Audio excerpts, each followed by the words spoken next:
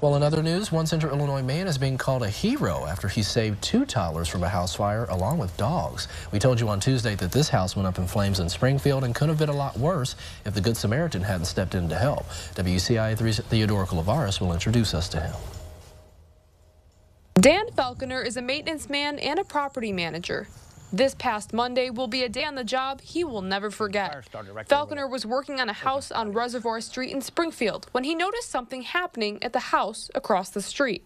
I pulled in and looked through my rearview mirror, and I seen a small fire on the front porch over here. And I thought, well, maybe they're just lighting up a grill. But the fire grew and the flames consumed it, turning the house into a massive fireball. I called 911 and was talking to them when a 15-year-old came out in the front of the house. And I asked her if there was anybody else in the house, and she said, yes, there's a 1-year-old and a 4-year-old in the back. So instead of running away from the burning building or waiting for firefighters, he and a neighbor went in, breaking a window at the back of the house. A little bit of panic. I said, I felt, for those kids, we got to get those kids out because, I'd hate to be in that situation where I lose kids because of the fire.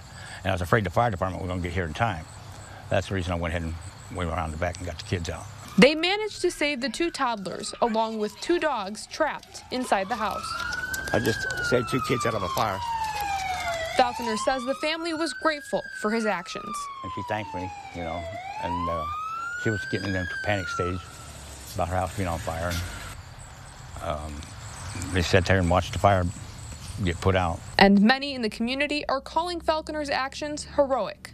Do you consider yourself a hero? No. I would think anybody in my situation would have done the same thing, but, I didn't even think about that. I just want to get those kids out. Reporting in Springfield, I'm Theodora Culavaris. Just goes to show heroes don't always wear capes, and no one was hurt in this fire, but the cause is still under investigation. However, the Springfield Fire Department does suspect arson. They believe it was a set fire.